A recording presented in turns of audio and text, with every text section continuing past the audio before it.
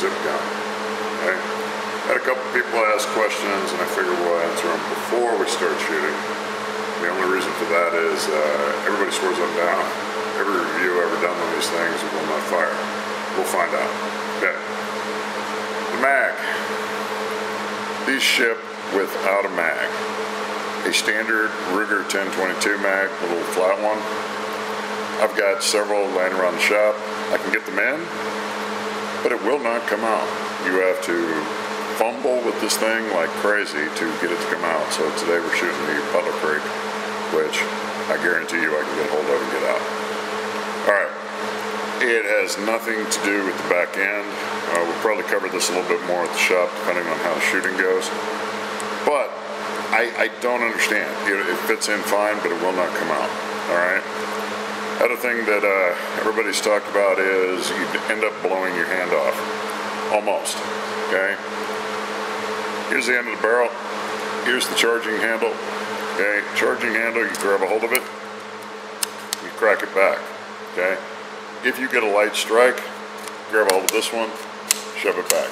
Either one of these will charge it. Okay.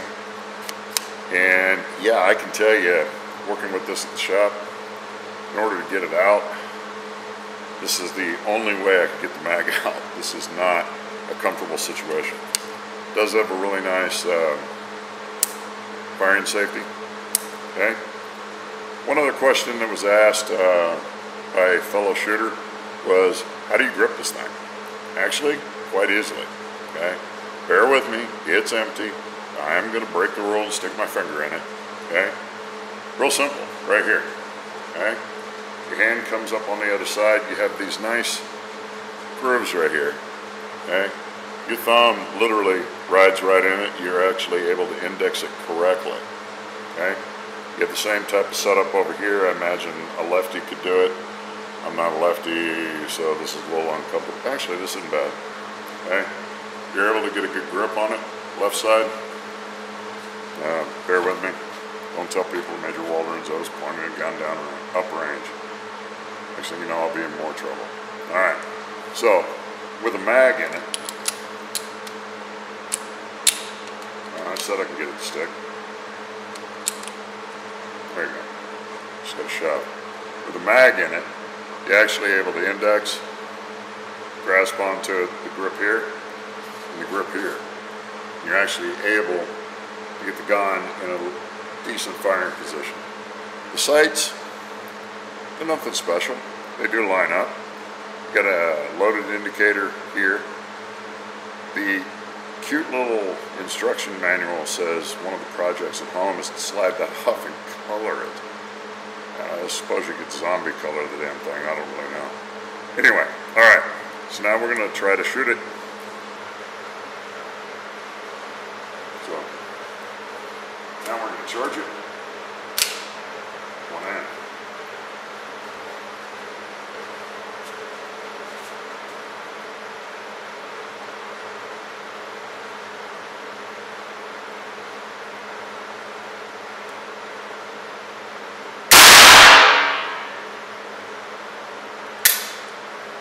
Interesting.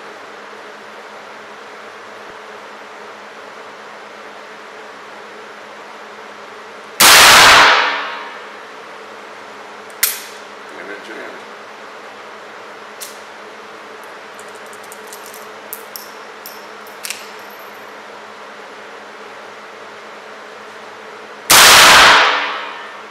Soft shoot.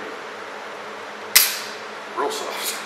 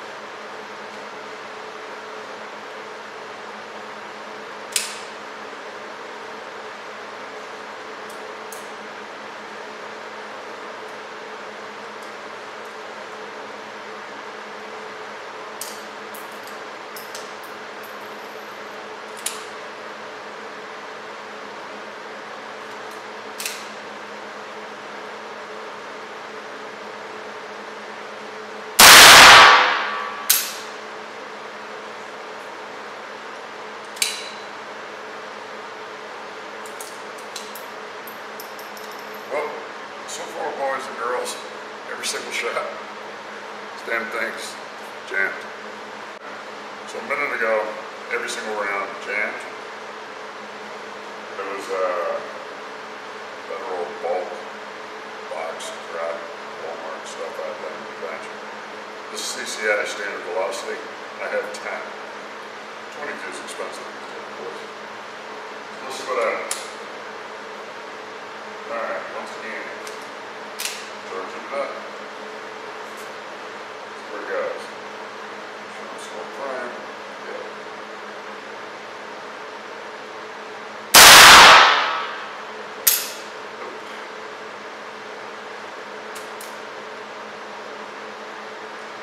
Nice double fit.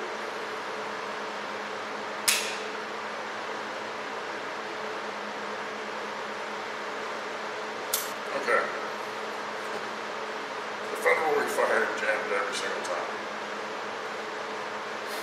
But CCI standard velocity in it. And after I think the first one and the second one ended up with what was considered a catastrophic failure. Catastrophic. Piece of brass wedged between the operating rod and the ball barrel. I ended up having to dig it out with a screwdriver and a hammer. But being a glutton for punishment, and since I had yet in my entire life to see a gun that could not have some redeemable quality, I'm going to continue on. Alright.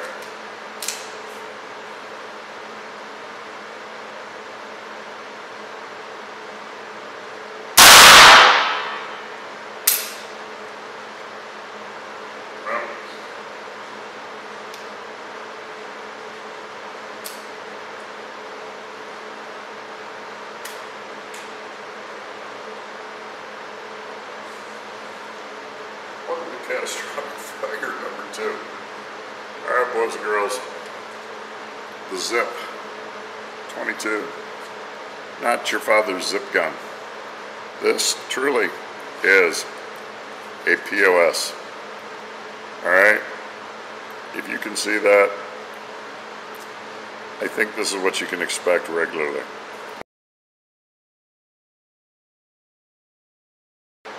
No, you know what?